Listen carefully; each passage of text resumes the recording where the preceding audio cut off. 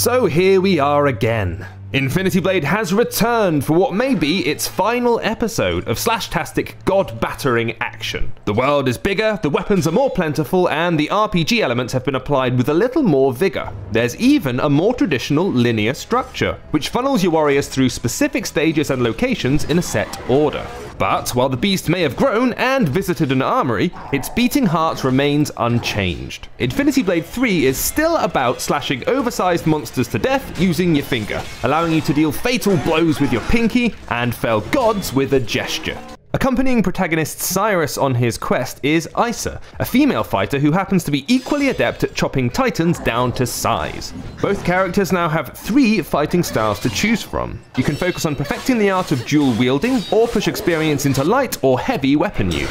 Each discipline has its own perks and penalties. Powerful two-handed weapons pack a wallop, but leave you unable to dodge, while dual wielding yields less damage, but lets you leap around the battlefield like Yoda in that crap Star Wars movie. The fighting itself feels incredibly familiar. When it comes to this kind of gesture-based fighting, the Infinity Blade series is second to none, and IB3 manages to deliver the same thrills as its predecessors, perfectly executing a series of parries before letting fly with a furious flurry of sword strokes still gets the blood pumping, and the wide variety of enemy types keeps scuffles pretty fresh. There are a few tweaks, weapon-specific combos, and the occasional quick-time ruckus with a dragon, but Infinity Blade diehards should find themselves immediately at home. It's when you step off the battlefield that you start to see the big changes. A linear story replaces the rudimentary kill them all for killing's sake structure of the previous games.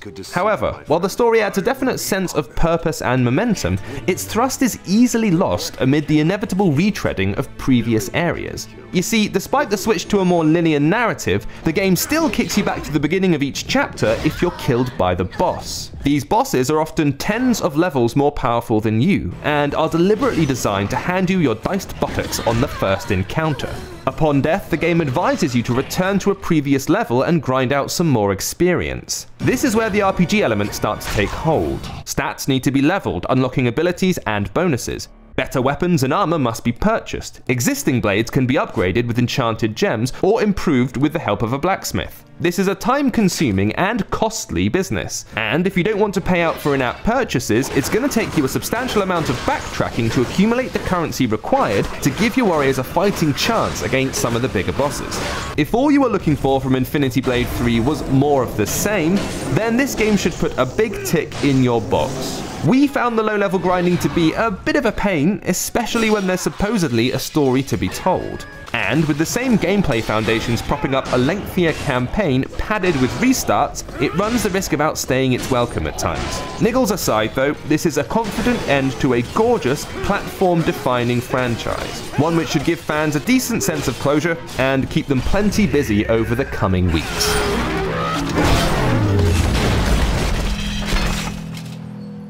This has been James with AppSpy.com. We review, you decide.